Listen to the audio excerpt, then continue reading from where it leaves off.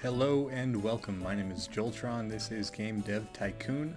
This is going to be the first episode in a series of little tutorials, guides, what have you, of just how to get good reviews on your games. This is actually quite an in-depth thing, the whole mechanics behind it. I mean, essentially that is the whole game in a nutshell, is getting your reviews.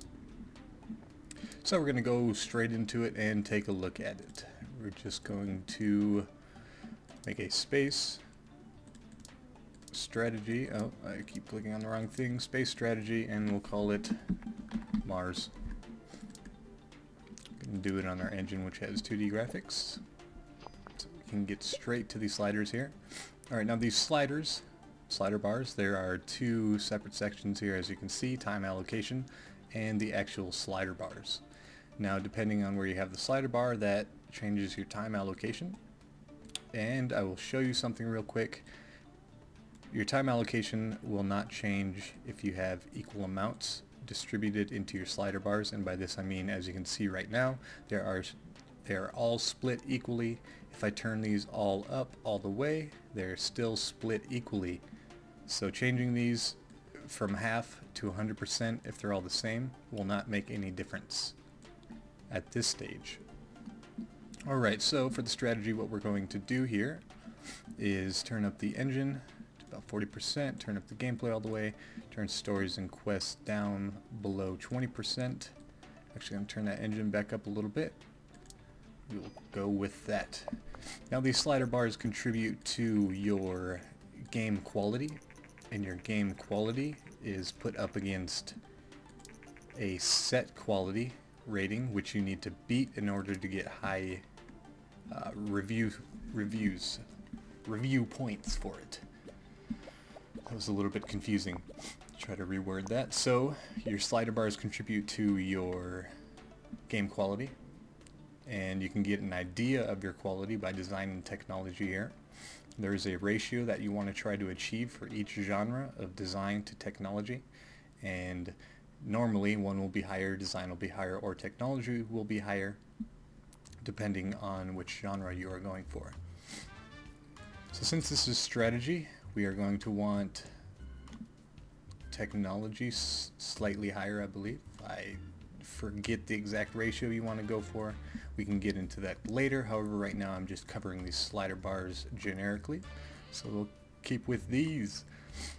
Okay, so these slider bars, now generally what you want to do is every genre will have one topic, dialogue, level design, artificial intelligence being a topic. Each genre will have one topic that needs to be below 20%, and it will have about 3 to 6 topics that need to be above 40%, and it'll have 1 to 3 topics which need to be above 20%, however below 40%.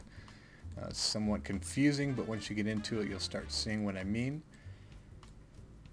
And by 20% I mean on these slider bars. If I want something to be up all the way, I will put it up to 100% on the slider bar. It just makes it easier for me to do all the percentages and continually work with this. If I say I set this one at 20% and it doesn't work so well, then my next game I can adjust that slightly because I know I already set it at 20%. So we're going to go with the dialogues here down again. We're going to keep that up, try to keep it above 20%. We already have one that is below 20%. And artificial intelligence, we're going to try to put that above 20% but below 40%. We'll try to use that one, see how it works, and we'll keep the level design real high on there. Alrighty, so we'll see how that one goes. Now there is a wiki page which I'll have in the description, and it has wonderful lovely graphs. Somebody took all the information from the game on how to get good reviews and they put it all together with a lot of information.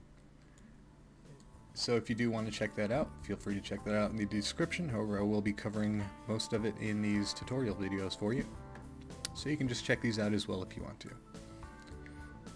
Alrighty, so strategy, world design. Now we have we had two that were up above 40%, so we're going to get 4 above 40%. That gives us more than 3 above 40%.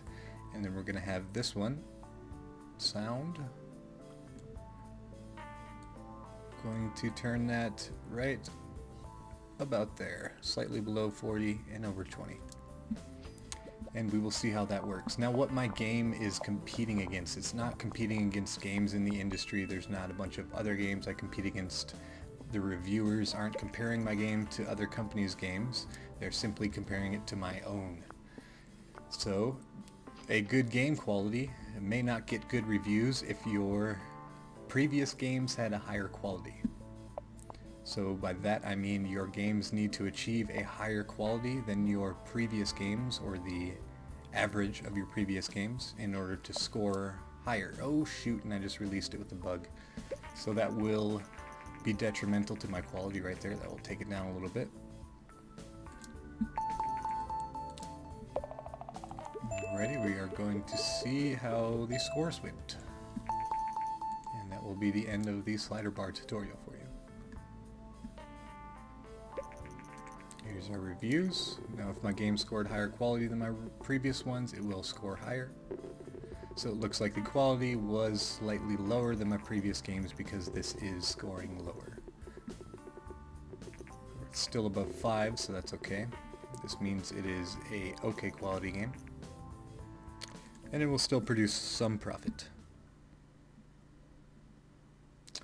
Alrighty, so that is about the basics for your slider tutorials.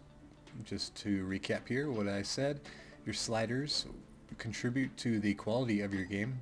However, your game quality does not contribute all 100% to your review scores.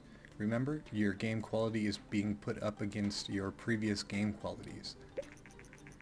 So at the beginning of the game, when you have no other games to be tested against, it has a set game quality that you need to achieve or get higher than. And if you never do, don't be discouraged, because this game will allow you to score a 9.5 on a game. Even if you just continuously play it and pump out horrible games, it will still give you that 9.5. So even if you suck at this game and you continue playing it, you will still get a hit, and you will still be able to enjoy about half of the content in this game. Alright, well that about sums it up for the slider bars quick beginner tutorial. I hope this helped you out. If it did, go ahead and leave a like. If it didn't, go ahead and let me know what you still don't understand. If this was too confusing, please let me know. I'm still starting out with these beginner tutorials, so any advice is greatly appreciated. Alright, my name is Joltron. Thanks for watching, and I will see you on the next one.